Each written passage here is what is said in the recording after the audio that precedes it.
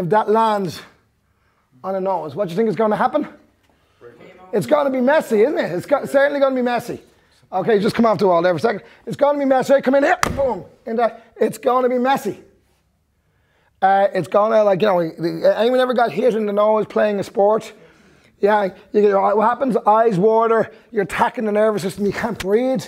Like all of it. So when you get attacked in the nose, it actually attacks your nervous system. When you attack somebody's stomach, their jaw, if they're tense, you're just attacking the skeleton system. So we attack the nervous system, you can't put muscles on the nervous system. And what we do is we push off our back foot. We push off our back foot. And we keep our elbow tight where we have already. And now we drive it in. Drive it in. Okay, so everybody face the mirror with me. As everybody put the left foot forward just for the moment we're training. And put your hand out like a stop as much as you can. And you want to emphasize the heel of the hand, okay?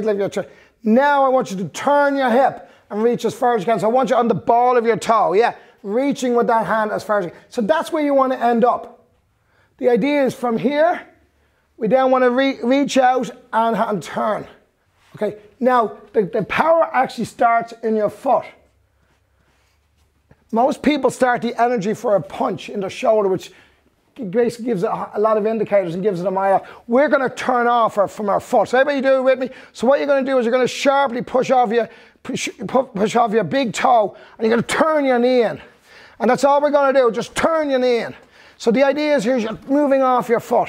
That's a sharp. And now you got this energy coming through your body, energy coming through your body. Now our hands are up, so with this energy, we're going to turn, and then we're going to make sure our elbows are on our ribs, as if we were holding a newspaper underneath our arm. And then we turn and we project that hand forward, and we turn right into it. We turn right into it. So we have our hands up.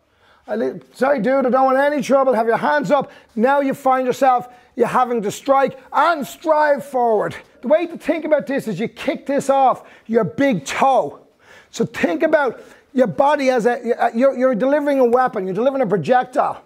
So your hand is the bullet. Your hand is the bullet. Your body is the barrel. Your big toe is the firing pin. So your firing pin, that comes through, turning the knee in, the hip is dropping, you're creating a hydraulic energy, and the hand drives out. It's great if I get my footwork in. Brilliant, but you know what? Even if I don't get my footwork in, the open hand strike is going to give me something. With a